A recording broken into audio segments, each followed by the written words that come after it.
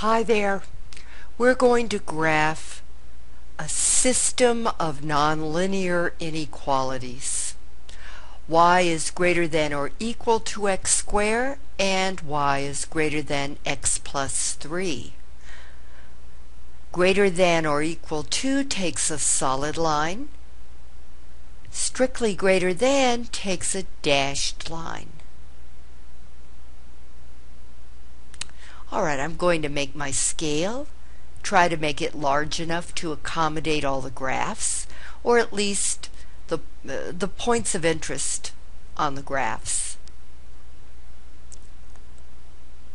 So I decided to go 5 in each direction.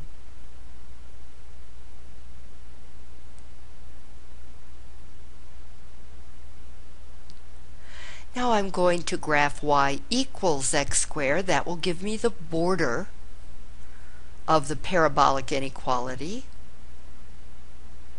which is just a fancy way of saying the nonlinear inequality. There we go. As I tried desperately to make a good graph, the left side looks okay. There, it's okay. Now I get a test point, and I'm going to use the test point with y is greater than or equal to x squared.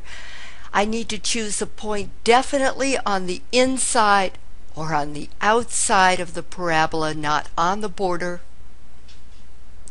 And so I think the point 0, 1 would do the job. 0, 1 gives me a true answer, so I shade the inside of the parabola.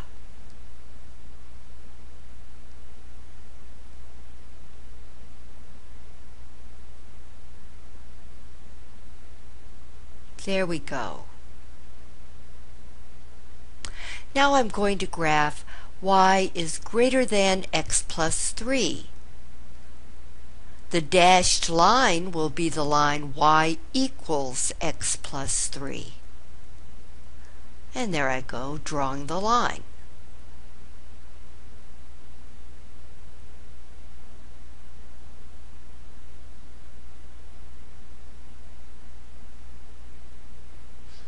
Now, because the inequality says y is greater than x plus 3, I know that I will graph up in the direction of greater than.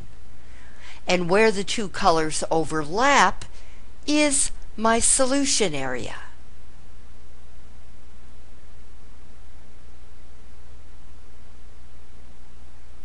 I'm going to outline that in blue. The border is going to consist of the dashed line, a part of the dashed line that's in blue, and the two arms of the parabola in blue. And I'm going to color the shaded area in blue. The green line, the dashed line, is the line y equals x plus 3, and the pink parabola, the actual line itself, is y equals x squared. And we have graphed a system of nonlinear inequalities.